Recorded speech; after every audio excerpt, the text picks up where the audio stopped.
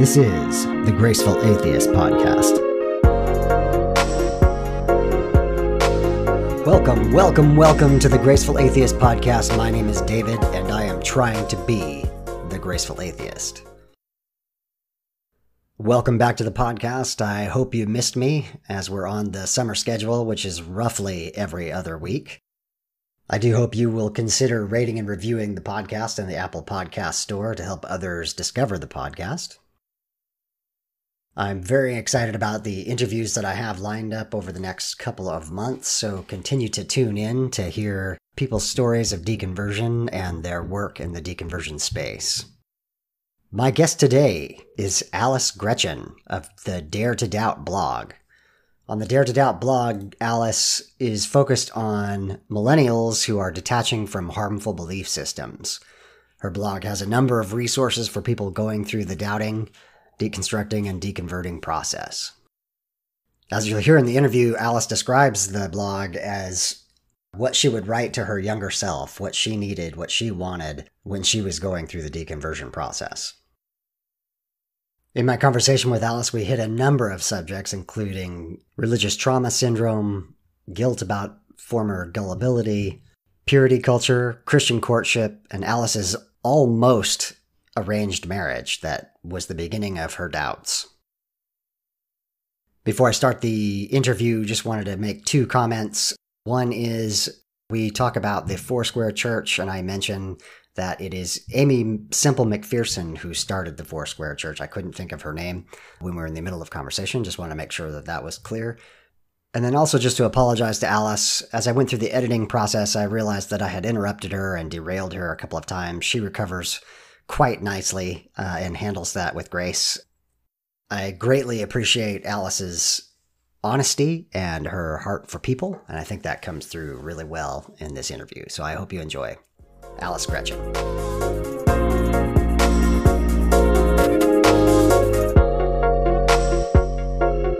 Alice, welcome to the podcast. Thank you so much for having me. Alice, I have found out about your blog online. Your blog is called Dare to Doubt, and I'm just really impressed with the work that you're doing there. You've got a number of resources on there for people who are going through the doubting, the deconstructing, the deconverting process. And I was just really anxious to have you on, so I'm really glad you're here. Thank you so much. I really appreciate it. Very cool. So before we get into the work that you do, I'd really like to hear your story. I call both our spiritual testimonies and our deconversion stories our origin stories. It really tells a lot about who you are as a person, of what that process was like. So tell us, what was your faith tradition growing up, and when did the doubt start to creep in? Oh, man. Yeah, lately I've been thinking of them in my head as died again stories instead of born again stories. Yes. But like, it's once you're through that died again, it is born again in an entirely different way. Yeah. So my origin story, so I was born into a Christian home. I never remember accepting Jesus. He was just always there. God was always there. By the time I was born, my parents were involved with the Foursquare Church, which has its roots in Pentecostalism, for those who don't know. It's a very Holy Spirit friendly thing. And then when I was a toddler, my parents were missionaries in Asia for a little bit, less than a year. I don't remember a whole lot. And then when we got back to the States, my dad pastored a Foursquare Church for, I want to say, almost a couple of years in Illinois. And that's where I spent most of my childhood, in Rockford, Illinois. When I was about 9 or 10, I don't know if you've heard of this, it's a little niche. There was this spiritual revival movement that started sweeping over the world called the Toronto Blessing. Okay. Some people called it the Renewal or the Father's Blessing or the Laughing Revival. There were a lot of names for it, but my parents were very moved by the conferences that they attended. And there it was like the Pentecostal was notched up to like 10, with people like having seizures and rolling around and praying in tongues and having visions and ecstatic dancing and weeping for days and uncontrollable laughter. Like very, so my parents always told me that we were non-denominational. And then as an adult, looking back, I'm like, oh, I think the media classified us as evangelical, and then Christian media outlets would use the term charismatic. So but I always grew up being like, oh, we're just Christians. We're just non-denominational. You know, my parents were very, very adamant that you couldn't pin God. He was so mysterious, so big, so multifaceted that to like try to put him in the box of a denomination was kind of limiting the possibilities of love and the movement of the Holy Spirit. So that's a sort of nutshell version of like the definition, I guess, or lack thereof, of my faith background. So I have a fair amount in common there. Although I didn't grow up as a Christian, I became a Christian in my late teens. I was in an Assemblies of God church, which is kind of kissing cousins to Foursquare. Totally. I had a lot of friends who were, yeah. And I had a lot of friends in Foursquare. And my favorite story from that is that the local Foursquare when I was growing up would have, when things got really rolling, they'd bring out this thing they called the river, which was this giant ribbon that was like 4 feet wide and like 20 feet long. And they'd be flowing it up and down and people were dancing. And anyway, that's my favorite Foursquare charismatic story. So, yes. So I relate. Oh man, it is so filled with terms like that, like jumping into the river, being cleansed by the fire. It's all like fire and river and holy rain and burning and refining oil. Like there's so many fire water terms I find in the charismatic community. And do you remember, the name is escaping me, but the Foursquare was started by a woman who called herself a prophet. I am blanking on her name. I'm sure someone can tell us. But anyway, that's kind of, I always found that interesting. I think we'll get into the topic here in a minute about women in the church and women in atheism. But the Foursquare Church was started by a woman. And I always found like that my denomination was uncomfortable with that. I thought that was interesting. Yeah. Did you ever, were you interested in doing ministry, worship, those kinds of things, or were you? Yes, I was. So to kind of pick up from that point, when the Toronto Blessing revival kind of hit, my family's life took a big detour. My parents felt called by God to give up worldly employment, to sell our house and most of our belongings, and to just hit the road and follow him, living by faith that God would provide. And I'm sure you're familiar with the Bible verse about, look at the birds of the air. If your heavenly Father feeds them, don't you think that much more he'll feed you? And so it was sometimes I like to say they called it living by faith. Mm-hmm. For me, it was homelessness for a period. I totally understand where their hearts were. I shouldn't say that. I'm learning to more understand where their hearts were as we've been talking about it more as adults from the different places that we're at now. Mm-hmm. But that was a period. And then it ended with us settling when I was a teenager in Kansas City, Missouri, which is where the more evangelical thing kind of took off. And of course, when I was a teenager, that's when the purity culture aspect is drilled into you, as you know, when you found God as a teenager. So I was homeschooled my whole life. So the only outlet I had for friends was through my youth group. Right. We did not know very many people who were not Christians or involved in the church in some way. So as a result of that, many of my goals as a young adult became geared toward ministry. I wanted to be a missionary, and I graduated high school early. I got my GED because I was homeschooled. Mm-hmm. I wanted to be a nurse. And so I was doing all the prereqs for nursing school with the plan to join YWAM, the Youth with a Mission. Mm-hmm. So they have a discipleship training school in Perth, Australia, with like a healthcare emphasis that I was intrigued by. And then I was also looking into Mercy Ships, which is like Doctors Without Borders, but Christian edition. Right. I've had friends in both of those ministries. Yeah. So that was the plan. And then as a teenager, I was approached by modeling scouts who kept wanting me to get into the modeling industry somehow. And my family and I were living in Colorado when I was 16. We moved around a lot. Okay. And so at this point, we're in Colorado. I'm 16. I don't think there's any way my parents are going to let me start modeling at all because it's just so worldly. That's worldly. So worldly. And then, of course, as a female, I mean, men too, absolutely, but you're selling sex. Yeah. So I don't know. I just never thought there'd be a way. I wasn't even sure I wanted to do it. My own feelings were so conflicted. They viewed it as a door God was opening. They're like, maybe this is the way God's going to provide money for all the rest of the things. And I was like, totally. Interesting. Yeah, it was interesting. And I think they knew that maybe I could have a lucrative future in there. And at the very least, like, what did I have to hurt by doing? And then I had my own inner wrestling too of, oh man, like, what if this is a door Satan's opening? It feels so good. I get to play dress up and be pretty. And I had this whole complex about being like a wayward woman. Oh no.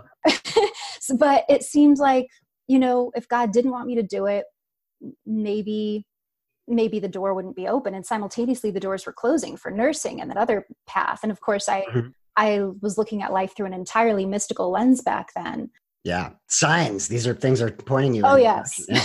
Nothing occurs without coincidence. And so everything is either an open door or a closed door. There's and certainly no personal will in that, at least for me. Yeah. My parents found God as adults. I grew up in it. And we've had interesting conversations about the differences, even just neurologically speaking, like that can lead to. But anyway. Can I just touch on that real quick? That's been a very much a reoccurring theme of late. As I mentioned, I came to this in my late teens, and I feel like I was spared the brunt of the trauma that I see a lot of people that go through who are raised in particularly very conservative evangelical Christianity as children.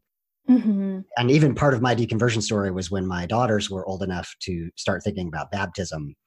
I was deeply conflicted about this. This is when I was all the way in too. I was a full-blown believer, but there was something about it that felt really wrong to me. These children who couldn't possibly understand the decision that they were making, being encouraged by myself and my wife to go through baptism. So anyway, I just feel like that's definitely an interesting point, that those of you who were grown up in it as a child, when you're taught as a 5-year-old that these things are literally true, that's hard to shake even in your adulthood now. It is definitely, because I think when you're an adult, you can better pick and choose what parts you're gonna go with and what parts you don't. Like, for example, I recently found out my mom never believed in hell. And for me, that was very much the bottom line of my faith and the reason I stayed in it for so long. And she's like, for me, it was all about the love, and like, I just kind of tuned those parts out. And she was kind of shocked that I couldn't do the same. And I was like, I never knew that about you, first of all, back then. Second of all, everyone else around me was telling me these things. Yeah. So, and I don't think she realized how much of that fear-based indoctrination was being instilled in her kids. She's since expressed, she might have tried to shield us a little bit more, at least offered a balanced alternative perspective. But yeah, that's one of the differences between someone finding faith as an adult versus that is all you know. And like I said, being homeschooled, it was that extra insular layer of not really getting to meet or talk with people about any alternative, any alternative way of life. I will just say that I relate more to your mom's experience in the sense of, when I came to it, I was very much, I call myself a grace junkie, right? The reason I became a Christian was the grace that I saw in the New Testament and in Jesus specifically. And I was looking around the church going, why do you think this? Why do you think that? And I very much did the same thing, where it's like hell and the negative sides I just minimized, and I focused very much on the love. And I now recognize it's just one more way I'm privileged that that spared me the harder parts that I see many people that have to go through. Again, trauma from trying to recover. Sure. But, I would imagine too, that you have a different set of challenges, because we were discussing briefly, the atheism community, sometimes, at least when you're first exposed to it, is so very combative and ridiculing. Yeah. And I would imagine that a unique set of challenges that someone who does find faith as an adult faces would include, like, why didn't you see it the first time? Why didn't you see the signs? You hadn't drunk, you weren't raised on the Kool-Aid, so to speak. So like, why did you ever come to it? And that also, I would imagine, could, if, as in the case of yourself, you do eventually leave that also later on in your life as an adult, it's, I don't know, I'm sure that has its own version of unique, specialized trauma, deconstructing, whatever word you want to use. That's, by the way, very good judo. You've just pushed it back onto me. I think you'd be a good podcast host. But just to answer that, I talk about a lot that what is unique to the deconversion process in general, and then mine specifically, is a sense of almost shame or guilt for having been gullible, in that I should have known better, and really releasing that, letting go of, it was more about the community. It was more about my need to be a part of a group, to feel belonging. Those were the drivers that pushed me into that, but definitely poke fun at myself for, I should have figured that out a little sooner, because I was in it for 27 years or so. So it was a long time before I figured things out. Yeah. Oh man. So a couple of themes that have come up so far in our conversation keep reminding me of what I've been learning about cults. And I was going to try to steer clear of using this word around discussing about Christianity, because I know it's very inflammatory. And I certainly do not think that all expressions of faith automatically mean they're cultish. Not at all. However, I do think, we're talking about the difference between finding faith as an adult or a child. I've been learning in the cult community, there's like first generation cult member and second generation cult member, as opposed to adults who joined a destructive group, after their mind had already had a chance to develop, and then feeling like you should have known better. I find that even with kids that were raised in religion or in a particular spiritual path, a lot of them, just like many cult members, join another faith/cult. And then when they leave the second time, they feel even more angry with themselves for having been duped again. Like I know people who, one of my good friends, he grew up in Calvary Chapel. Right. Yeah. And reaped heaps of shame on himself when years later, after having left that, he found himself in an acting class cult. And they exist. I've had many bones to pick with acting classes because of that. All of my red flags start going off. Yeah. Because it's a very emotional, vulnerable place. That reminds me a lot of charismatic, weird Christianity. You make an excellent point that any group can have an authoritarian bent, and especially if you have a leader who wants to wield that power and work against the vulnerability and the honesty of the people, the members of that group. It can be anything. All in the name of goodness, of course. Right. Self-improvement, or surrender, and it's so easy to exploit that, even unintentionally. I think many people who lead destructive groups really do not have bad intentions. Yeah. And that's something that I think, I know for myself, I've gotten a lot of peace from acknowledging. And so it's helped lessen a lot of the anger and confusion. Was like, oh, of course they had good intentions. Right. Everyone does. Yes, that's a human experience. Yeah. Yeah. I think very few people knowingly are like, you know what? Let's see how we can exploit people, use their emotions against them, take advantage of their vulnerability, and make money while we do it. Right. Like I don't think that mindset is as common. I totally agree. Yeah. And I think for many people who do go into ministry, pastors and lay leaders, when they gain that sense of power, it unwittingly, they didn't intend to wield it against people, but that's what winds up happening. Right. So I think we've skipped ahead just a little bit. I want to circle back just for a moment. Okay. I want to get to when did the doubt start to creep in, but maybe you've got more story to tell of the faith experience as well. So this is good practice for me to learn to tell my story semi-chronologically. My brain has the tendency to like to jump around. No problem. So I would say, so modeling led to an acting opportunity in Los Angeles. Mm-hmm. Again, I saw it as a door God was opening. So I moved out to LA a month before I turned 17. That first year, I started booking right away, which at the time I did not really know how lucky I was to even just have an agent or a manager. Uh-huh. Many people live in LA for years before they get those things. And I started working. So the biggest turning point for me was what felt like an arranged marriage. Oh my. So that same year, when I was 17, a guy from my youth group in Colorado also moved to LA. Mm-hmm. Now, we were both from the same church. We both grew up in purity culture, me a little bit more so than him, it would seem. Mm-hmm. And all of the Christian courtship books, from I Kissed Dating Goodbye mm-hmm. to When God Writes Your Love Story by Eric and Leslie Ludy, like all of the Christian courtship books I'd ever read said very clearly how my love life was going to play out. Like Right. Rule number one, you absolutely don't date. You don't encourage lust. You don't have lustful thoughts. You don't look at men or women lustfully. You don't, like once you do start a courtship, you wait until it's the person that God's revealed as your future spouse. And then God's will is affirmed through other elders that he places in your life. So it's not like you just have to rely on your own self to know, oh, maybe this is the person that my flesh wants to marry, and I'm just going to say, God put on my heart that this is my spouse. Right. It's affirmed by other elders in your life. And yeah. like often your parents, if you have godly parents, or maybe youth pastors. So for me, living in LA, this guy from my youth group back in Colorado comes out. We become really good friends. We've never dated. And one day he started acting a little jealous over some guy friends that I was hanging out with. And I was like, what is going on, man? Like what's going on? He's like, well, God showed me that you're my future wife. And I was just shocked and just shocked because, and I of course believed him. Like it's so easy in retrospect to look back and be like, how did I believe that, but I was primed for that revelation.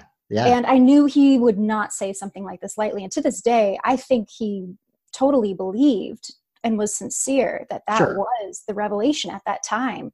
And long story short, he called my dad to ask his blessing. My dad gave it and said he heard from God. So this guy heard from God. My dad heard from God. And the guy's mom heard from God that we were supposed to get married. And I was like, wow, it must be, and meanwhile, I am feeling utterly shattered inside and completely betrayed, because I was told that if you are faithful to your future spouse, and if you do obey God and let him write your love story, he's going to reward you with like the most amazing, wild romance beyond all your dreams. Right.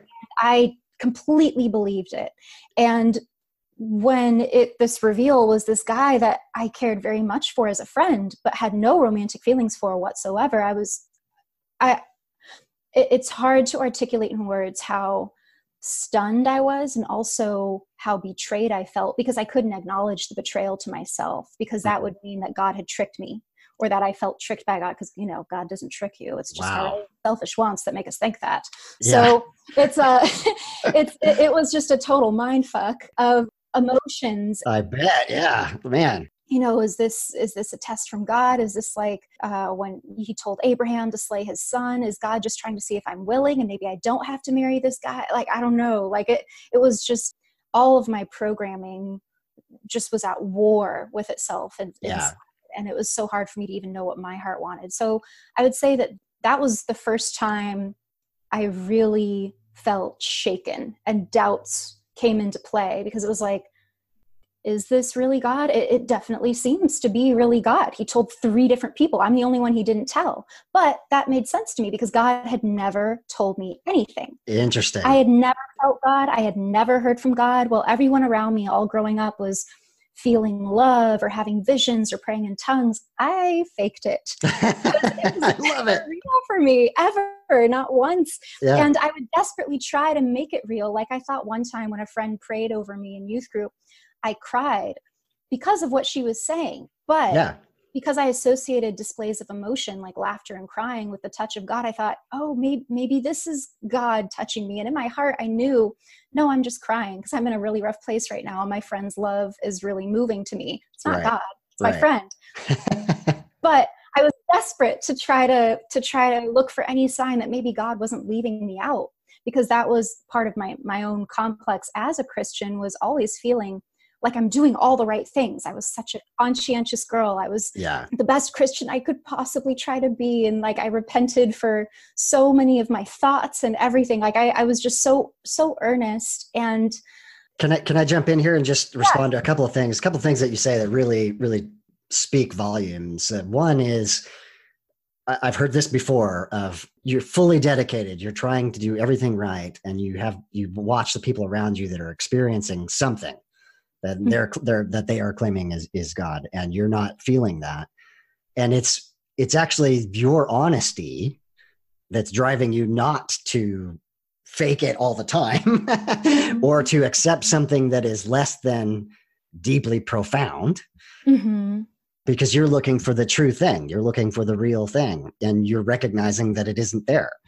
So that I just find incredibly ironic. And then two, that the story of the relationship is fascinating in that everyone else had heard from God, quote unquote, I'm doing quotes in the air, except you. And I wonder how many people have experienced that. And I think that happens probably on both sides, but probably more for women, where the men in their lives are saying, oh, this thing is from God, and feel completely obligated to something that you have no emotional attachment to. And that just must be terrifying inside. It is terrifying. It didn't feel terrifying in theory because it was all I knew. And I should also clarify, my mom had not heard this from God, but by that point, my mom had stopped going to church. So it was easy for my mind to invalidate her because it was like, well, you don't even go to church anymore. So of course Satan might be using me, because my mom is actually the reason why I ended up getting out of that engagement. Okay. It lasted for 2 months. And the whole time I just faked happiness. Like, I don't think I've ever acted harder in my whole life. Yes, you can accept the Emmy. I don't think I was doing a very good job, because the guy that I was betrothed to, he could sense something wasn't quite right, because I didn't want to do premarital counseling, which is, par for the course in Christian courtship. And I was on a trip with my family away from him. And my mom just came up to me one day and she's like, are you happy? Like, you don't seem happy. You don't seem yourself. And I was like, no, I'm totally fine. And she's like, do you, you don't have to marry. And I'm like, I burst into tears. Yeah. Because I couldn't lie to my mom, like she knew, she knew something. But even then, I still wondered if Satan was using her to deter me from the path that God had so clearly laid out and triple confirmed. So, my mom, even though I'm so grateful to her now, it still took me a month after that conversation to find the courage to leave, because my mom's version of God at that point was the God that would not want me to marry a man I didn't love. But the Bible's full of stories of girls who had to marry men they didn't love. Right. I still to this day can't think of a single Bible story where the girl married a guy because she loved him. Maybe the guy lusted her, like Jacob and Rachel or whatever, but we don't know how Rachel felt about him. Right. Yeah. So I don't know. I don't know. That just, it wasn't, my ideas of God, even when I did believe in him, never quite panned out to be what I thought that they would be. And so my arranged marriage felt like nothing different. It was just extra painful because it's a life commitment. Wow. Yeah. Long story short, I finally find the courage to break up with the guy, and Good for you. Thank you. I still wasn't 18 yet. I was still 17, and I'd never had a boyfriend. And I felt so terrified in the months that followed, because I had deliberately gone against God's very clear will. And I was sure that Satan was going to get me at any minute, because I'd gone against God's plan, which meant Satan could now get a foothold on my life if he wanted to. And I thought maybe I'd get cancer. I thought maybe I'd get in a car crash. I live in LA, so I thought maybe an earthquake will come punish me, and it's all very egotistical sounding in retrospect, like, oh yeah, God's going to make an earthquake happen just because of me. No, but again, I've heard that kind of thing over and over. I remember people would say, oh, I didn't do my Bible study today, and that's why my car broke down. And I'd be like, what God are you serving? Like, that doesn't make it, even as a Christian, I thought that's insane. You know? But I mean, and I don't mean to say that about you, but I mean, I appreciate that is the kind of environment that as a kid you grow up, you make those connections and you feel like, you know what, I'm going to get punished if I don't do the right thing.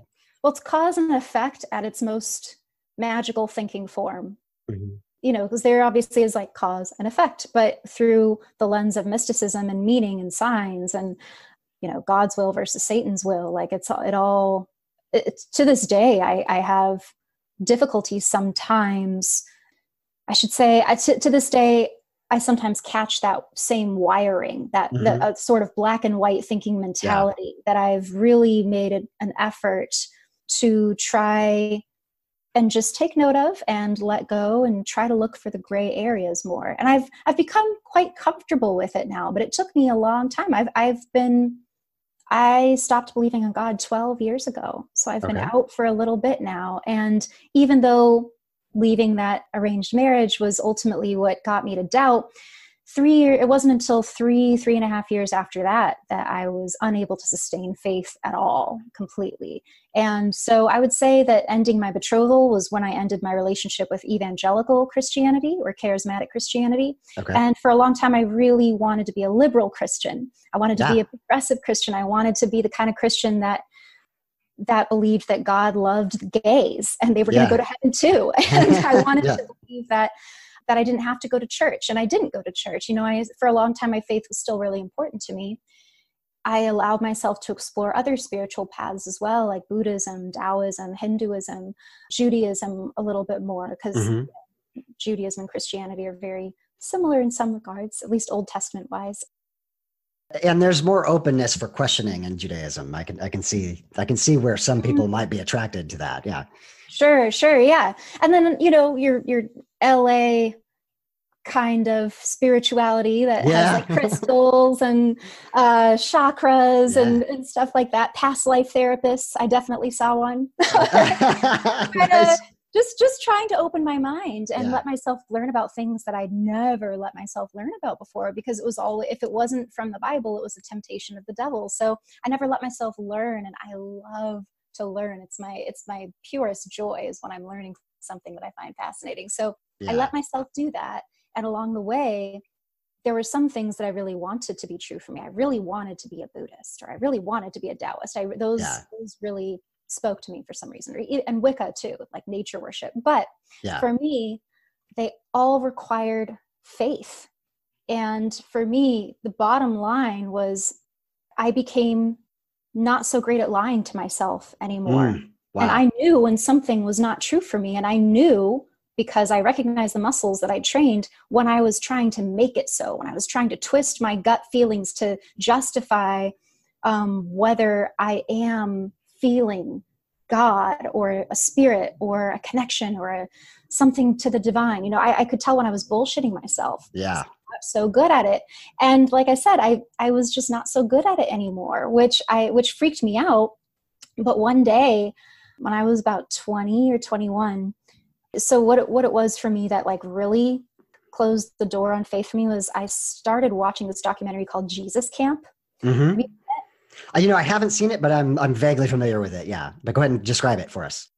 So Jesus Camp is a documentary that mostly follows these kids in Kansas, and I think Kansas City or Missouri, near there in the Midwest, watching just 10 minutes of that documentary, and I couldn't even watch it anymore. I was shaking because it was like watching my childhood. I was watching these kids with their hands raised and tears streaming from their closed eyes. I was wondering how many of them are faking it, because these adults are not going to go away and leave them alone until the kids give the performance that's expected of them. Right. Maybe for some kids, they really are having some sort of genuine mystical experience, but they can't, I know I wasn't, so I can't help but wonder.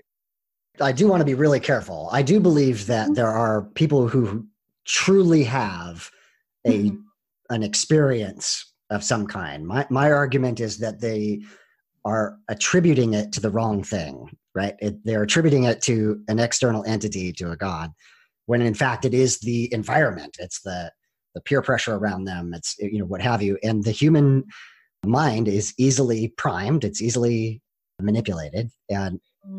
But I guess what I want to say is that people do have real experiences. I think your experience was also valid in that you were recognizing that this thing wasn't real and maybe had a little more self-awareness, right? But I just want to make sure that we're not making a blanket statement over everyone.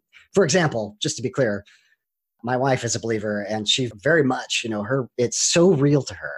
And the reason I have not really, I don't go after her on her faith at all, is that it is such a foundational part of who she is. And it is a daily reality for her.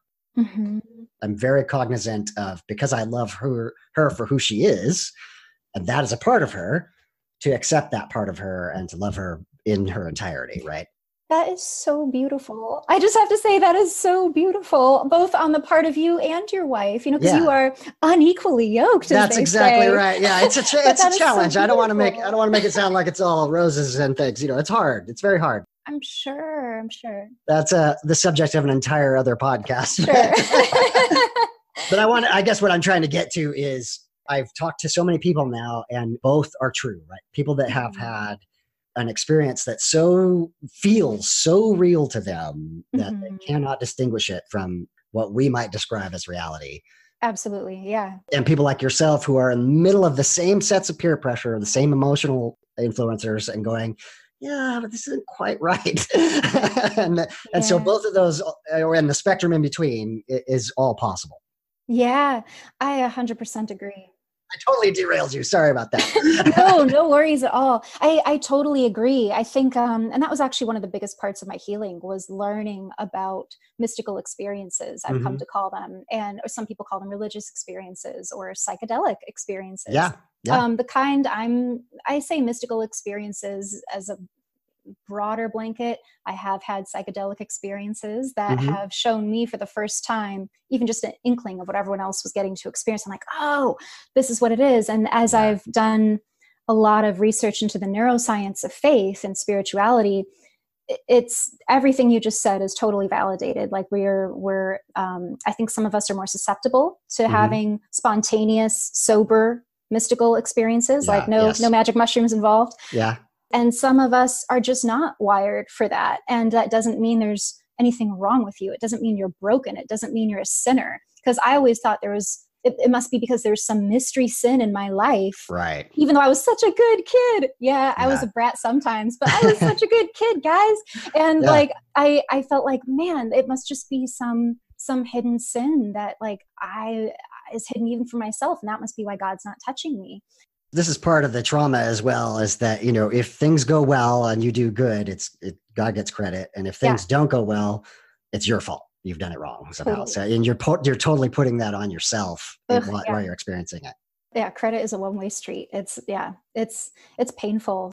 My point is, I 100% agree with you that I think some people genuinely are having a mystical experience while others like myself are faking it. And when I was watching Jesus Camp, that documentary, it just brought back all of that pain of never feeling God's love and always feeling rejected and left out. And it made me, like I said, I couldn't finish it. I didn't finish that documentary until years later.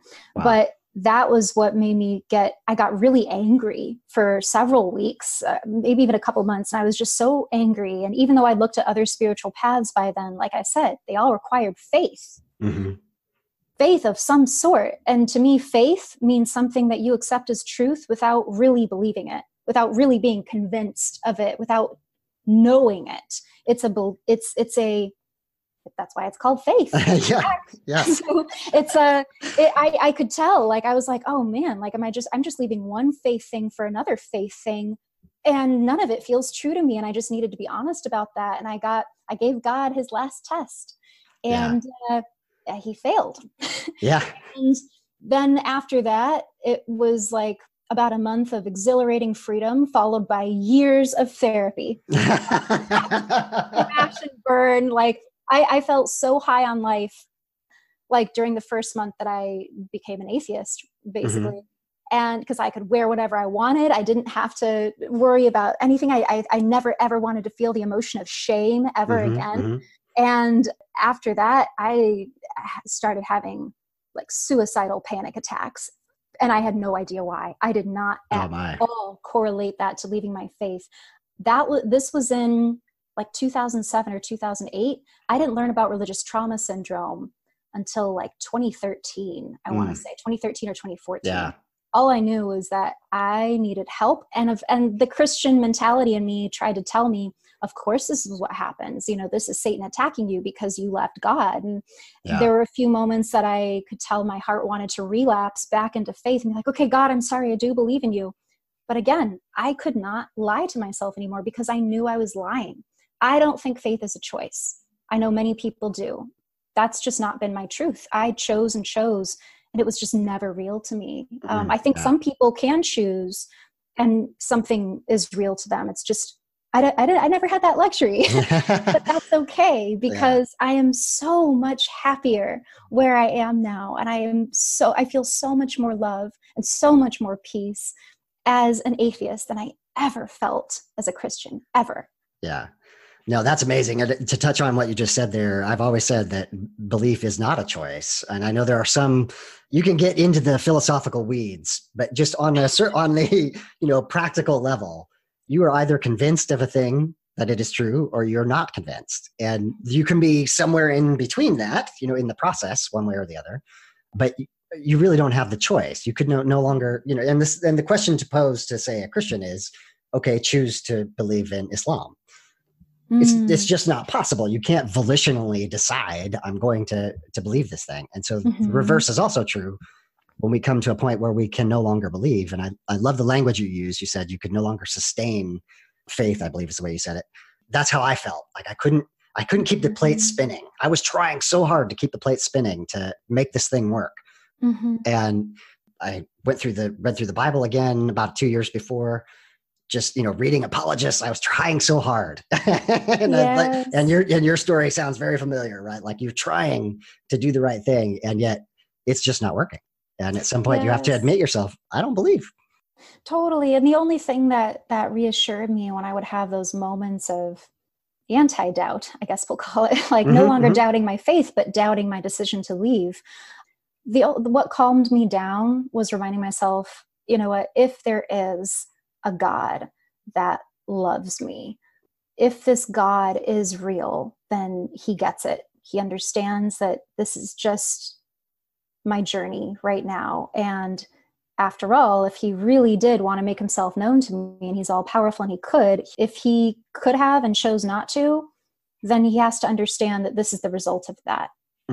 And of course I was still terrified because I was no longer acting on faith. And it seemed like that was the requirement to get into heaven. And then I thought when I would get angry again, I was like, you know what? I don't want to believe in that kind of God anymore. Anyway, fuck him. Fuck him for making this one way to get into heaven. That is not the kind of God. No, that's not a God of love. And so I would have these little conversations with my Christian self and my non-Christian self and using the Bible for both arguments. And I love that. I love to this day utilizing the Bible or other spiritual texts or non-spiritual texts to argue and counter-argue because I really like to feel like I can understand something, even though I know there's so little in life that can actually be understood. I like the process of trying. So least understanding to my own mind's satisfaction when possible. Yeah. Let's touch on one more theme that you brought up, and that is often people go through what you've described where, okay, I'm no longer an evangelical Christian. Maybe I'm a liberal Christian, or maybe I'm a Buddhist, or maybe I'm a Taoist. And I felt like I came crashing through those pretty fast. Like for me, it was just my personality. I describe it as, when you see a movie and somebody's hits every balcony on the way down, before they hit the ground. I felt like I just came crashing through those things all the way to the ground of science as an epistemology, as understanding how do I figure out what's true and what's not. And for you, it was the recognition that each of those things still required this idea of faith. How did you figure that out? How did you acknowledge to yourself that this was the same thing? Because they all had an afterlife theory and a set of rules for how to get there. Buddhism believed in reincarnation, and the rules for how to get there was same with Hinduism, is accruing good karma. Granted, there's many, many different denominations or branches of Buddhism and Hinduism and all of that. I'm making very broad statements right now. But for me, the bottom line of any faith is, or any spiritual path is boiled down to a belief in an afterlife and how to get there. Yeah. And that I could not convince myself of. I could not convince myself that A, that there is an afterlife, and B, that these people knew that this was the way to get there any more than these people over here knew that this was the way to get there. So it completely canceled themselves out. Now, I was able to look at, let's say, the good parts of all of these different faiths and spiritual paths, and some of them did resonate with some sort of truth, because to me, they're just common sense. Or right. Maybe don't steal. Yeah. Not because you're going to accrue bad karma or because it's a sin, but because, it's just not nice, and it has consequences. It makes people angry. It's being dishonest, and I feel yucky about myself when I'm dishonest. I don't need any other metaphysical incentive to be a good person. It makes me feel shitty when I'm not. So, and by a good person, that's my own definition of a good person. Because like I was saying earlier, everyone has good intentions, myself included. So yes. all we can do is try to be honest with ourselves about what's true for us and what's not, and also give ourselves permission to change. I wouldn't be here today if I didn't. And I always still give myself permission to change. It's hard for me at this point to imagine that I'll believe in something again in a classically spiritual or religious sense, but it could happen. Say I have some horrible accident and I have a near-death experience and I am convinced. Now, I've read a lot of accounts of, because that's one of the things that fascinates me, are people who have had near-death experiences and other out-of-body experiences. And it definitely intrigues me, but I still love exploring spirituality and things like that, but through the lens of looking at it less as something we need to take on faith and more as something that, we just haven't quite figured out the scientific tools to measure this sort of experience yet and quantify it and explain it. So to me, it's just a mystery to be solved, not anything that proves that there's something more. It's like, of course there's something more, but I don't think we need to get mystical about it. Yeah. It's just, there's so much that's unknown. Yeah. We don't understand consciousness yet. No. And something as deep in consciousness as a near-death experience or a religious experience, it's like, of course we don't understand it. Yeah, but that doesn't make it God. That doesn't make it heaven. That doesn't make it something you have to take on faith. It makes it something that we get the joy or burden of figuring out if we want to. Unfortunately, a lot of us want to. And I love reading their research. If I could do school over, I would definitely go into neuroscience, and I'd love to work in the field of neurotheology, which is just understanding the mind science of faith. I think you should do that, really. It's a fascinating field. Yeah. I love learning about it as a hobbyist. So we set off mic, and I joked that you're famous to me because of Dare to Doubt. But it turns out that you are also an actress. And so I wanted to touch briefly on the bubble of Hollywood. You kind of hinted at that there's definitely a Hollywood spirituality. And I'm just curious, are you out as an atheist in Hollywood? And is there any back pressure about that for your work? Ooh, good question. Oh man, this is something I'm sort of in the midst of right now. So thank you for asking. This will give me a chance to kind of articulate that. Kind of going through your question step by step. I feel like I only recently came out as an atheist this year. Okay. When I did start Dare to Doubt, and I wrote one of my blogs was called The A Word, because for a long time I said I was agnostic. And again, I couldn't bullshit myself. I'm just agnostic. Why am I so scared of this atheist label? Yeah. And it's when I really ask myself, of course, it's very clear why there's reasons that I knew and reasons that I didn't know about why I was reluctant to use the label of atheist. The first ones being, it just sounds so angry. Yeah. I happen to really love a lot of the angry atheists. I love Richard Dawkins, and I am so grateful to Bill Maher and Christopher Hitchens. I so deeply, deeply value the place and the voice that, and I adoringly say this, that angry atheism has. Yes. I do, however, feel, because it's so validating, and I kind of look at it like stand-up comedy, which is just fueled by anger and depression. Sometimes you do need it to come out that callously, so the point is made. Because speaking for myself, I watched Bill Maher's Religulous shortly after I left Christianity, and when I was looking at it, I was like, wow, these poor Christians, he's mocking them so harsh and ridiculing them so harshly, and you can tell they don't know how to mentally keep up with him or articulate their responses. And I felt bad, but the post-Christian in me was like, yeah. And so it was like he was this cynical little cheerleader affirming my decision and my doubt and affirming the illogic that I always saw and didn't dare to question. And so I think that there is a time and place for that. However, there's a lot of people are the way I feel allergic to the word God, a lot of people are very allergic to the word atheist. Yeah.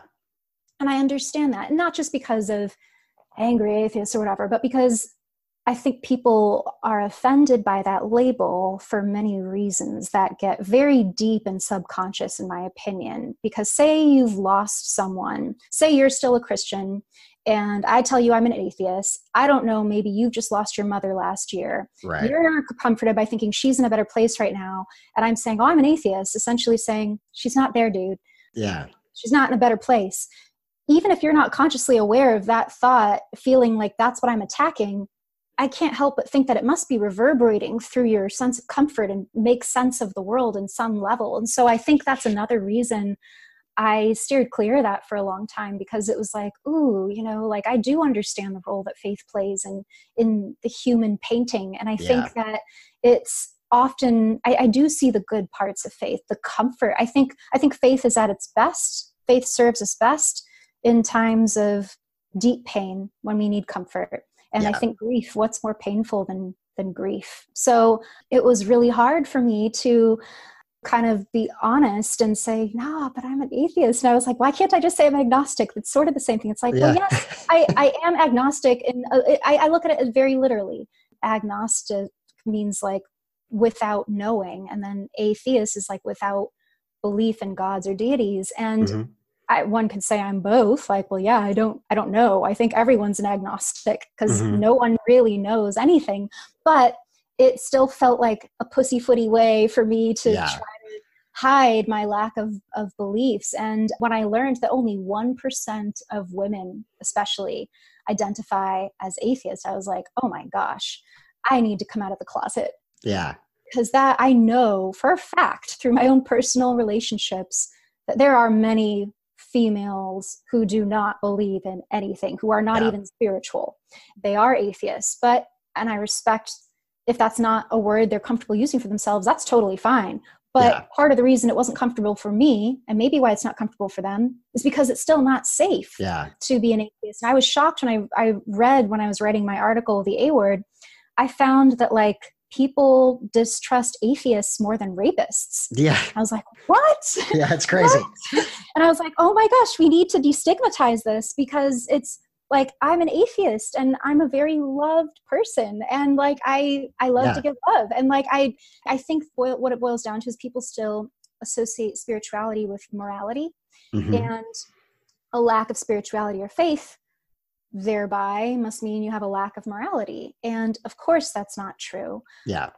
But in order for me to feel like I could really have a voice in that conversation, I needed to be open about it. I needed to be honest and I recognize this is like old Christian mentality coming back up, but live the example. Be a living example of not Christ's love, but of atheists' love. That's right. Yeah.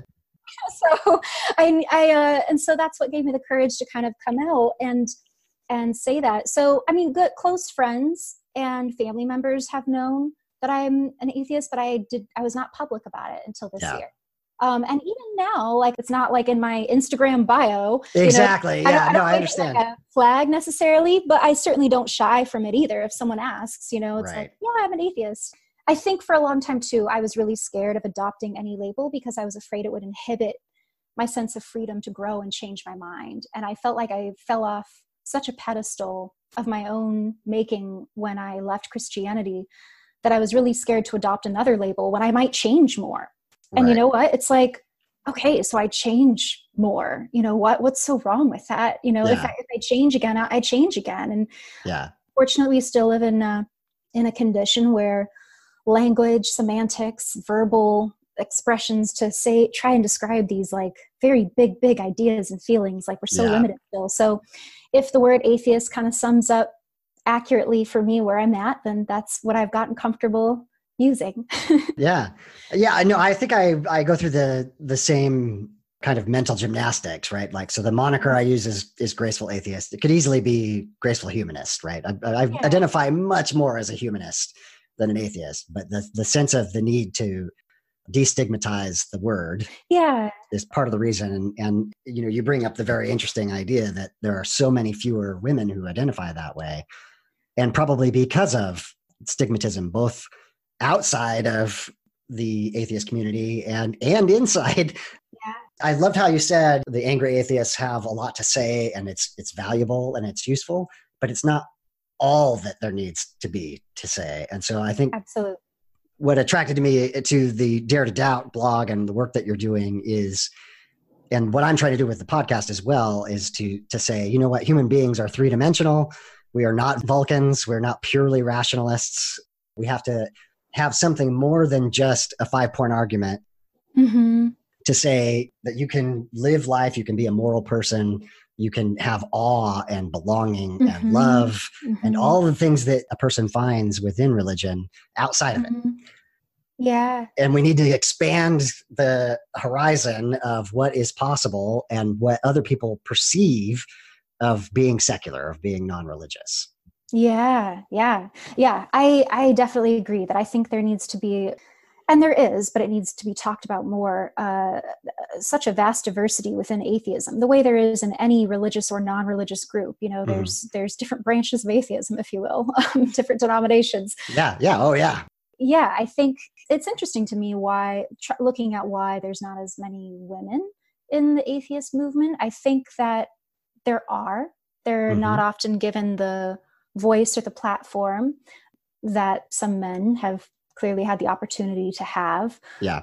I think also there's a lot of data to support that women in general, and I hate gender stereotypes, but because there are always exceptions, but in general, the data seems to show that women do tend to genuinely be a little more faithful or have the capacity for spiritual belief than males do. That's which I find very interesting, and I'd like to examine more. And I mean, of course, this research is filled with holes. It's like, well, what kind of controlled studies were there, and how did they measure? Were people being honest with themselves when they answered the questionnaire? Blah, blah, blah, blah. But it's interesting to me, and I would like to, over the next few years, like try that's like in my curiosity research projects. Yeah, yes. That's one of them, is trying to understand, why are there not more out women atheists? Yeah.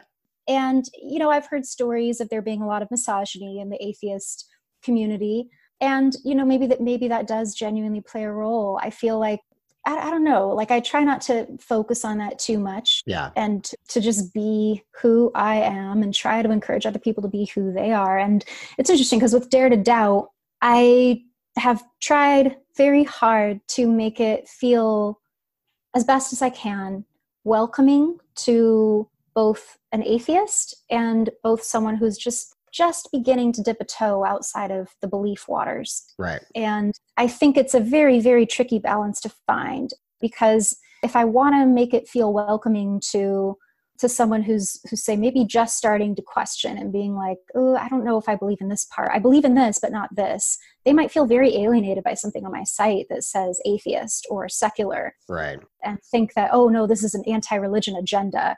I can't go here. That's tricky because, like you said, I also want to be honest about my atheism while holding space for other people to be honest about wherever they're at, whether that means they end up an atheist themselves or they find a version of Christianity or Mormonism or Islam that's just more true to them. Yeah.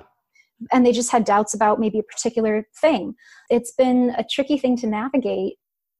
I think at the end of the day, I just built the site that I wanted, that I needed when I was in my early 20s, that I wished I could have found. That's awesome. Because, thank you. Because so I mentioned I was in therapy for 3 years. This was before religious trauma syndrome had a name. Yeah. I was combing through therapists' bios and looking up where they went to school, because I was desperately trying to see, like, are you a Christian? Are you an atheist? Like, are you going to hurt me more? Are you going to invalidate my pain by telling me, oh, well, have you tried praying about it? Because like I've had that happen with therapists of, you know, they don't say they're Christians on their site, but then I go in there and, you know, the Christian in them sees like a lost sheep and wants to bring them back to the flock. Yeah. And, you know, they're only human, you know, Right. So it's hard, I think, to separate, as much as people might have the best of intentions to. I think it's very hard to separate your faith from your practice in that kind of setting. How can you, especially when the person who needs the therapy is coming to see you about these crises of faith issues. So it was really important to me, and still is to this day, to find a therapist who has not gone to a Christian school. Mm-hmm. And I know this is very unfair because I know a lot of atheists might go to a Christian school because the education maybe is better or whatever. But for me, it's just something I've accepted about myself. It could be a button. I don't want to not trust the therapist I'm seeing. So if I have any doubts that maybe I could question their credibility because maybe they believe XYZ, I won't be able to trust them. And then why am I spending my money and time? Yeah. So I'm really happy to find that there are growing networks of secular therapists. Recovery from Religion has probably done, they have the biggest resource that I know of with what they call the Secular Therapy Project. Yes. That I feature on Dare to Doubt. I'm so happy that that exists now. I don't think it existed 12 years ago when I needed therapy. And so I'm really excited to help other people find these things that maybe they don't even know they're looking for yet. Like I didn't really know that I wanted a secular therapist until I saw a couple that weren't. And then I was like, oh my gosh, like I don't want to give up therapy altogether, but is every therapist spiritual? Like I get what they have in common. They're, a lot of spiritual practices want to help heal people and wounds of the psyche and stuff. So they're therapy is very similar to ministry. Yeah, exactly. And they're empathic people. Yeah. And I was going to say, Alice, I've known you for 1 hour and I can tell you're an incredibly empathic person as well. And just to say that your work shows that as well. I think in your writing, you take great pains to make it welcoming to people who they're never going to look up an atheist site, right? But they might admit, I'm having doubts, and they're going to find your site. And I think in your writing, there's empathy, there's sympathy. You've gone through it as well, and you express that very well. And I'm very hopeful that people will find your site. Thank you. You've already mentioned, but you've got that resource page, which I've been meaning to do myself for a long time, but you've done it so well. How did you determine what you were going to put on the resource page? Like, were these things that you used yourself, or were they through referrals? So a lot of them I have not used myself, because what I endeavored to make with Dare to Doubt. So to back up a little bit, I started out knowing that I can't please everyone. Mm-hmm. I need to please myself first and foremost, because that's how I'll come up with something authentic and original. It was important to me that it not just be for Christians, because a lot of the other sites that I have found out there are faith or former faith specific.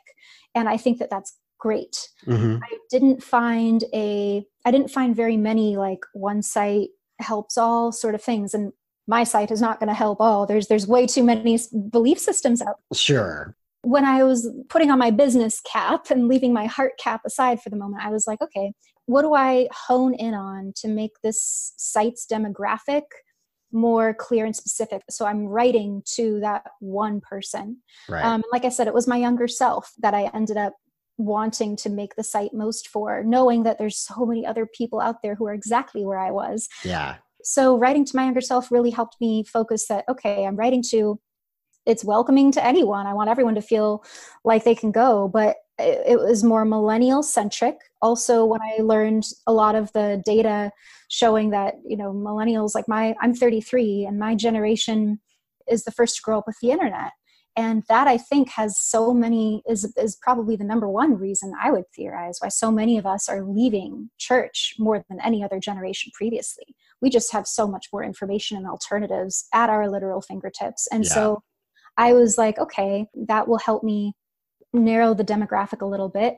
Right now I have, I think, 5 different belief systems that I have resources for people who are in stages of doubt: Christianity, Judaism, Islam, Mormonism, and Amish, because that one for some reason has just always been close to my heart. The 6th one is broadly Eastern religions and spirit and inspired groups, because that covers everything from transcendental meditation to harmful yoga cults. Yeah. And the pages that I'm working on building right now, slowly but surely, are Jehovah's Witness and Catholicism. And there will be more too, but those are the ones that I'm mainly focusing on. And so I did not need all of these resources myself because I was not raised a Muslim. Right. But I find, and this is so interesting to reflect on, but I find that when I started Dare to Doubt and I started getting more involved in the online community of ex-believers, which I was not really previously, I find I have so much, almost more in common emotionally with the ex-Muslims than I do the ex-Christians for some reason. Oh, interesting. I don't know why this is. Yeah. I was, because I noticed like the people that I'll follow from my Dare to Doubt Twitter, it's so interesting. Like, I'm not sure. I've been trying to think like, why is it that this really speaks to me in a way that this ex-Christian stuff doesn't? It's like, of course they both do on some level. And I wouldn't say that I identify with all of ex-Muslim things by any means. That was not my experience, but I don't know. I've been trying to find my place in this online ex-believer space. Yeah. It's a harsh world out there, man. It sure is. No, it's intense. I was like, what? I did not know what I was getting into with Dare to Doubt in that regard, in the social media regard. Like, it's intense. It's been very educational. Yeah. My boyfriends had to hear me talk about the Twitter atheist wars. I'm like, babe, I don't know about this space. Like, this is so interesting to me. I feel, I once said in some comment on something that I made on Twitter that all of us are so different. We were so diverse as believers. We're all going to be very diverse as ex-believers. Right. But it's very interesting to me to observe the tendency still within all of us to fight for identity and a code of conduct that we can claim. Yeah. And who our enemies are. The next blog piece I'm working on is kind of about that, like finding my space, finding the sort of atheist that I want to be in this space. And the atheist that I am in real life. Like, I don't like to get into big debates with people. Right. Like I love a good, honest conversation. I love some sparring if someone's down. Like, I'll go there with you. Yeah. You're going to need to really prove that you really want that, because right. I will. Like, I will go there. And I don't want to make people feel. I don't like when people make me feel dumb. I don't want to go out of my way making people feel dumb when I am not aware. It's to the best of my awareness, like, I know I'm going to offend people. I know I'm going to hurt people's feelings. That's okay with me. Yeah. As long as I know that I've done the best I can. And I don't know, like, I find it's just it is a tricky space to navigate. I think people are in very different stages of healing, very different stages of detachment, very different stages of identity and coming to peace with their past, and also deciding what kind of future they want, because they're trying to find what space they're going to have for themselves and where they fit. And so it is very interesting, bouncing back and forth between my two Twitter feeds, my actress one and then my Dare to Doubt one. Yeah. Totally different, like mental and emotional experiences just on a casual peruse on my phone. Yeah. And it's like, there's a lot of heat out there, and so understandably so. I don't mean to come down on any of that. I have so much compassion for it, and I know I will indulge in it sometimes. I will get myself called, and I will tweet something I regret, and like I don't know. I think one of my lessons that I've been trying to work on for myself is being okay with offending people. It's really painful for me. It's like, part of it is but I want people to like me, but it's also more than that. It's like, yeah, we all like to be liked, but like, I really don't want to offend people, like, not intentionally, not on purpose. No. And so it's sometimes hard for me to feel like I can be my true self and share who I am, even though that's what I so encourage of others, because I know I can take it. But sometimes I feel like other people might not be able to take me. And I'm like, oh man, but I have to be bold and be myself anyway. And I'm trying to get more comfortable with knowing that I will offend people. And it's a painful process, but it's because it also feels too good. It's like, ooh, I don't know. Yeah. I always say I love Twitter. I love Twitter, but it is the best and the worst of humanity all at the same time.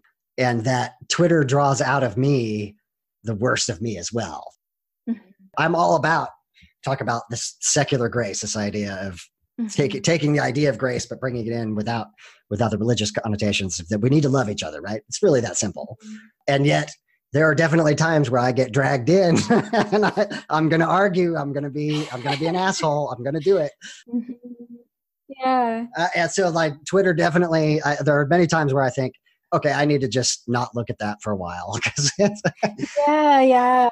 no one to step away. Like Yeah. it's so easy to get involved, and like, even when you think you're just sticking up or just trying, even when you think you're trying to be gentle about something, like, I don't know, maybe I try to ask myself, like, is this going to help, more than it could Right. hurt? Like, I don't know. I can't really be the judge of that, but You're already way ahead of everybody else, though. just asking that question. So before we wrap up, I wanted to ask just a couple more questions. Mhm. One, we've kind of intimated about, hinting about online communities and the fragility that exists there. Just because we've left religion does not mean we don't need to belong somewhere to have a sense of community. Where have you found community for yourself? And do you have any recommendations for people going through the process? Ooh, first of all, I love that question. So I find my sense of community through my biological family and my chosen family. I'm still very close to my parents, and I have 4 younger siblings, very close with them as well. I have a sister who lives out in LA with me now. The rest of them are kind of scattered all over. And then my chosen family, my nearest and dearest friends, I can count them on less than 2 hands, but they're family to me. And I think that's all that, at least to my awareness, I'll have to think about this some more, but that's all the community that I'm aware that I really need. Mm-hmm. When I left Christianity, and when I became an atheist and stopped looking at spiritual paths altogether, I was and remain very leery of groups, very leery of community in general. Ah, okay. I don't like the word community, to be honest with you.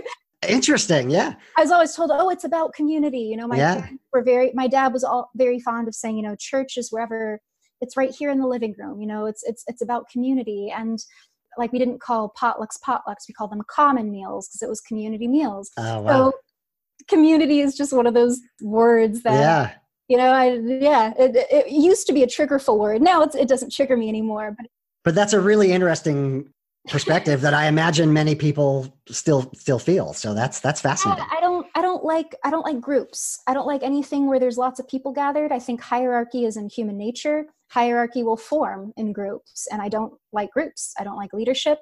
I had a friend, a very well-meaning, wonderful, wonderful friend, be like, I'll go with you to atheist church someday. And I thought it was so sweet of her, because she's not an atheist, but she was like, meet me on my level. And I thought that was like such a kind gesture on her part. But I was thinking, like, oh no, I have zero interest in going to any church, period. Atheist. Like, yes. I don't want to go to any gathering. Like, I don't know. I've gotten, bringing it back to the LA thing a little bit. LA is so infamously spiritual, and with all of these weird, wacky little spiritual things, from the Manson group on the more extreme end, Kabbalism, which Madonna kind of made popular, and not on purpose, but, in the early 2000s, whatever. Like, LA is it draws creatives, it draws artists. It's a city built on the entertainment industry. And so it draws very sensitive types that are usually more metaphysically inclined. And most of my friends believe in something. Right. I do have some friends that are a little more like me, that would fall into a more atheist category. But for the most part, even within what I would say is my community, my family out here, like, it's still spiritually diverse. And it's taken a lot of conscious effort on my end to recognize my triggers and to work on them by self-induced exposure therapy, for one. Also constantly reminding myself, like, this is not personal. This is not personal. This is not personal. Right. When people talk about, having a moment with God or having some sort of spiritual or mystical experience, it would sometimes still tap into that nerve of, like, how come I never got that? How come your God is so selective about who he, she, them, it, whatever? It took me a long time to be comfortable in this LA spiritual space, with where I'm at. And I'm so grateful that I would not say I am healed. I don't think that such a thing exists, but I would say I'm in a much, much better, stronger place where I'm able to not be as reactionary to the triggers when they are inadvertently stepped on. Like, when a friend does use the word God or Jesus, I'm not like, instantly writing, freaking out. Now it's become amusing to me, actually. Not amusing in like a patronizing sense, but just like how fascinating, like, that is real. Yeah. like, tell me more. Right. Like, I'm a little more intrigued now because I feel so safely removed from it at this point. I'm Right. no longer as threatened. Now, if someone is actively trying to convert me, or is telling me I'm going to go to hell, like, yeah, that'll push some buttons. That's That hasn't different. happened in Yeah. a long time, but I'm sure that would push some buttons still. Yeah. Yeah. Does that answer your question? So yeah, it does, definitely. And so one more question. We talked about the resources you have on your blog, but what specifically for you did you find the most useful? Was there a book? Was it therapy? Was there? Yes. What was really meaningful for you in the deconversion process? So for me, secular therapy, Mm-hmm. and I found an amazing therapist who really helped me a lot. I tried like 4 or 5 before I found him, but I ended up seeing him for 3 years. And, neither of us knew about religious trauma syndrome, but he still knew how to help me with what I now know were the effects of that, which, like I said, for me were suicidal ideation, panic attacks, self-harm, breaks in psychosis. I was having auditory hallucinations and like just a lot of dissociative states. Just my psyche was just shattered. Wow. And it took a long time for me to knit myself back together. And so the help of therapy for sure. And then when I did learn about religious trauma syndrome, I immediately had to find out, like, who is this psychologist that came up with this? Dr. Marlene Winnell. I will always be so infinitely grateful to for giving a name to the experience that I was going through and what I know so many others go through. And I read her book, Leaving the Fold. The Fold. Yeah, I read it right away and I was just weeping throughout. And I by that point, I'd been out for several years and I recognized ways that I'd already begun to heal. But it also showed me, like, oh man, I still have like so much further to go. But it really, and I may always, and that's okay with me. It's part of my fabric, and I embrace it. And if it allows me to help other people also going through that, then I'm so happy to be able to have that privilege. But yeah, I would say, so I feature Dr. Winnell's work, her website Journey Free, where I have not done one of her retreats yet, but I mentioned she offers group retreats for people reclaiming themselves. And I think her book, Leaving the Fold, her own background is Christian, but I think that it speaks to the deconversion process of anyone. So her work is featured heavily on Dare to Doubt.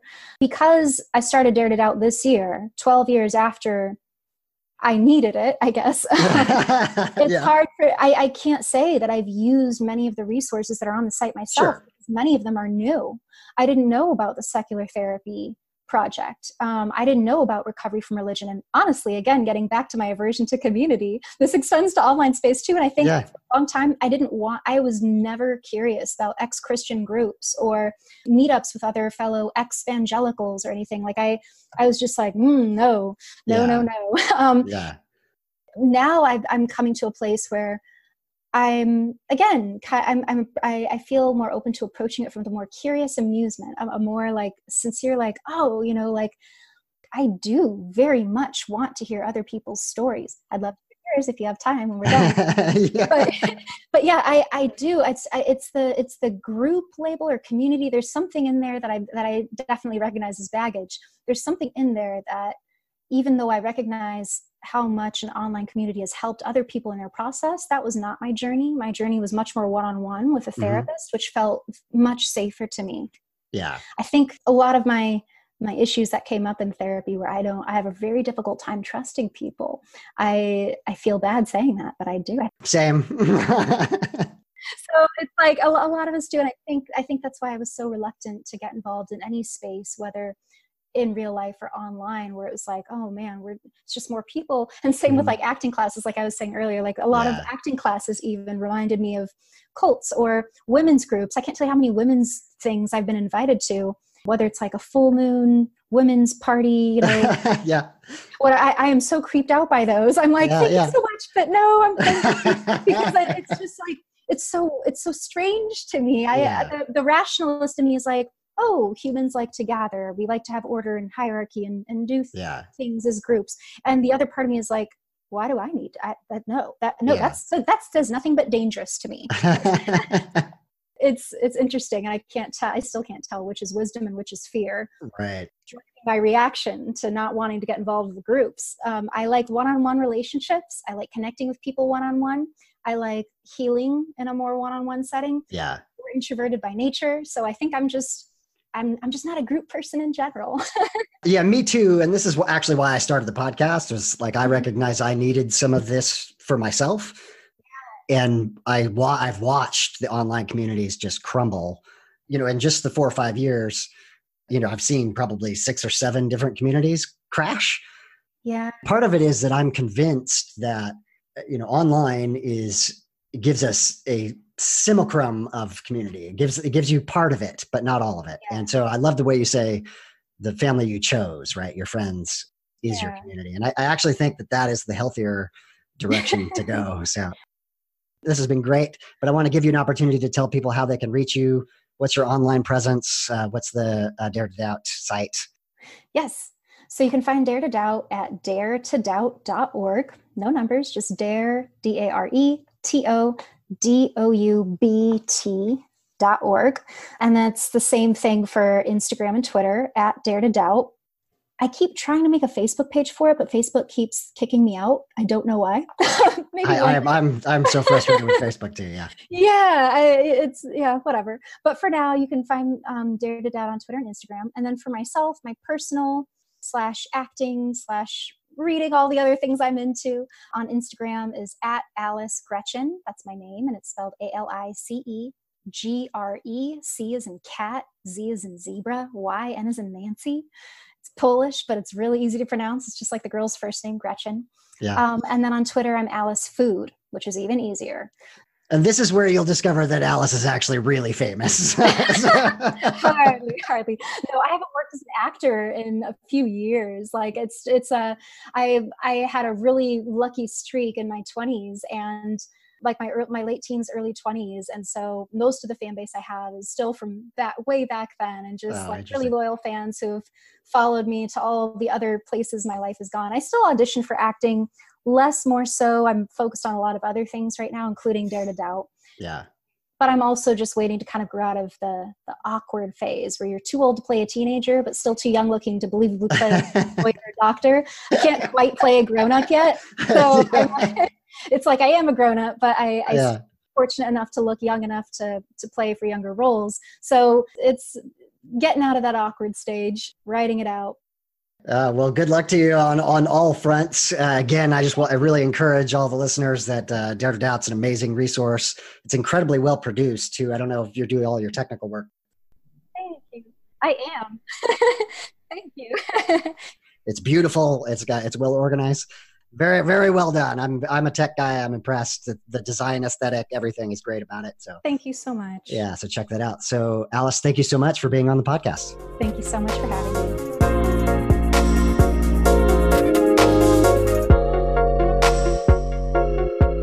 Final thoughts on the episode.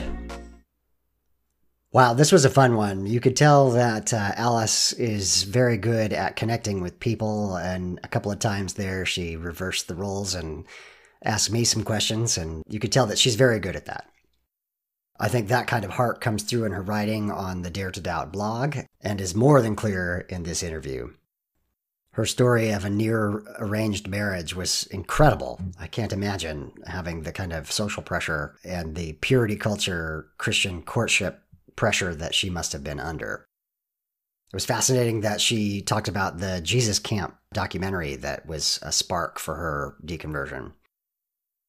I also loved the way she said that she felt like she had to fake spiritual experiences because the people around her appeared to be having some kind of experience that she didn't feel was real. And as I pointed out to her in the interview, I think that's because of her honesty.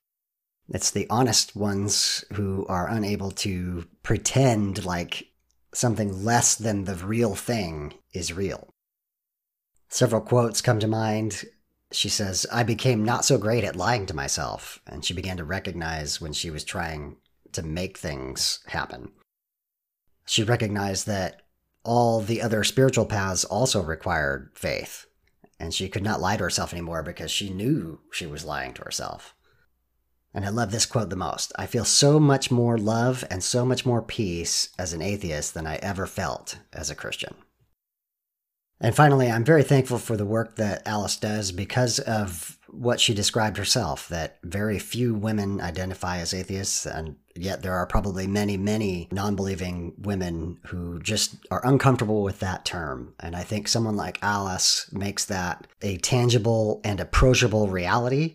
Women can recognize themselves in her work, and I think she's a great ambassador and a bridge for maybe the non-believing women who are uncomfortable coming all the way to say that they are atheists. And even more, those women who might find themselves in a situation where they are faking it till they make it. They don't really believe, and yet they are going through the motions. This hopefully will give them the freedom to say, I don't believe, I'm an atheist.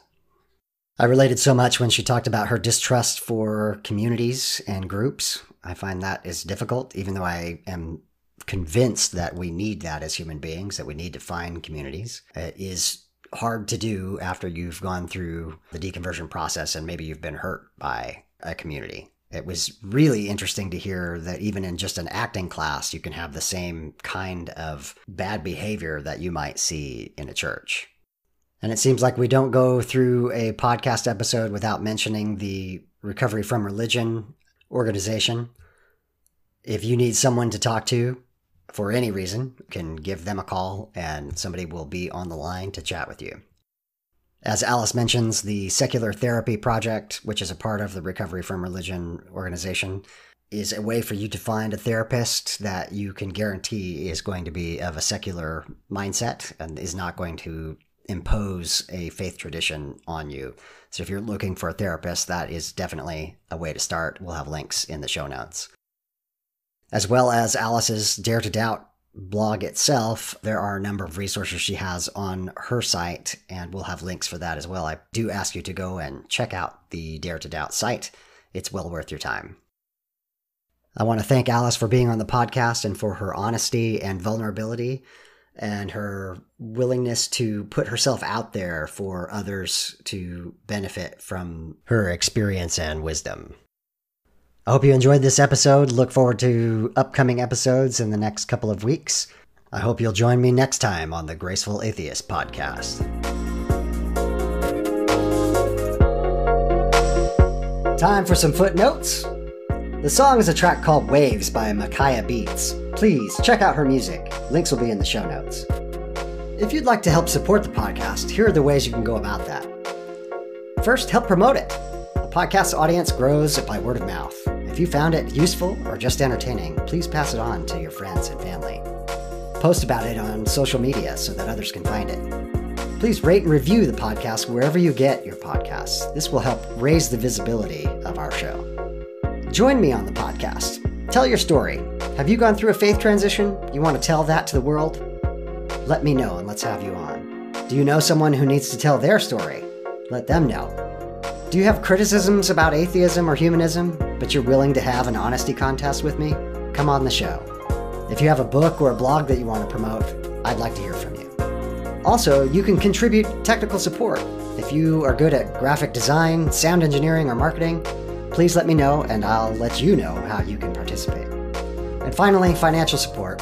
There will be a link on the show notes to allow contributions which would help defray the cost of producing the show. If you want to get in touch with me, you can Google Graceful Atheist, or you can send email to gracefulatheist@gmail.com. You can tweet at me at gracefulatheist, or you can just check out my website at gracefulatheist.wordpress.com. Get in touch and let me know if you appreciate the podcast. Well, this has been the Graceful Atheist podcast. My name is David, and I am trying to be the Graceful Atheist. Grab somebody you love and tell them how much they mean to you.